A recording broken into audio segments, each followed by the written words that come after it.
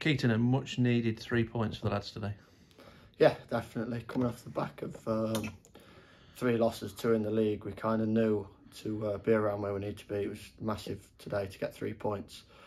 And I think that the build-up this week, Thursday, Friday, was perfect really for what was to come today. And as we go out there, we create a lot of chances again, and maybe a little bit wasteful in front of goal, but defended so well the other end that it didn't really matter.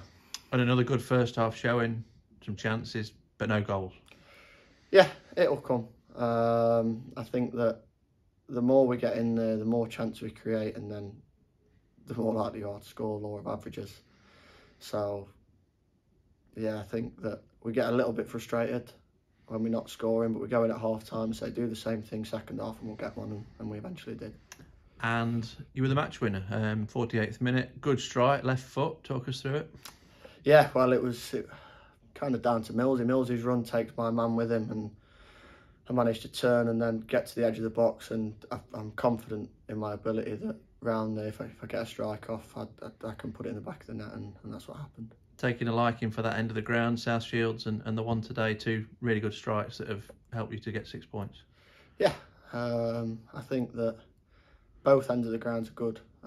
Going into the home support second half is usually massive for us because they tend to suck the ball into the net.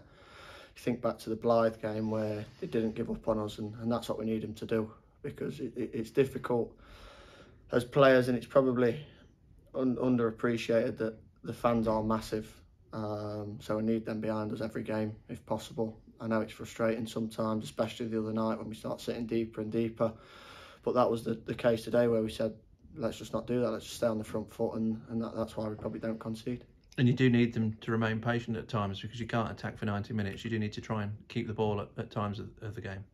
No, of course not.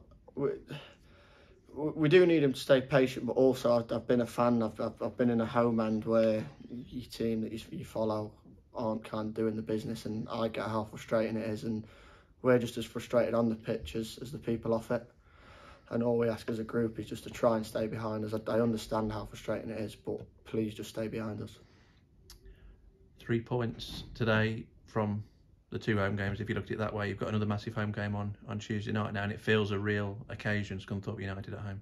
Yeah, it's a massive occasion. I think it's the big boys in the league, the one that everyone looks at, and probably no one's expected to take points off them with what they're doing, and they've gone on and won another 6, I think, today. And they are quality, and we know that. I know a couple of the players and understand how good they are, a few ex-Boston players. And I just think that if we're at it, especially at home with the crowd behind us, I trust us against anyone, and I mean that. I look around the dressing room and it's one of the best I've been in, if not the best. And your Saturday home form has been brilliant. You've lost your 2 Tuesdays so far. It's time to book that trend as well. Yeah, that's what'll happen on Tuesday. We won't do it again. We won't roll over.